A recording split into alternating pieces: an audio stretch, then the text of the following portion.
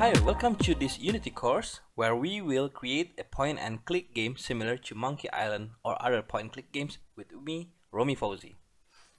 In this course, we will delve into multiple topics such as setting up scene lighting, light probes, character animations, object-oriented programming,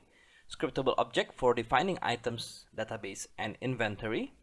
save and load progress, save entity system for saving scene states such as NPC states and item states, asynchronous scene loading, audio, and we will also discuss editor scripting heavily to create a custom inspector that will ease the development and many more. On each lesson, a completed script will be included so you can check them against yours.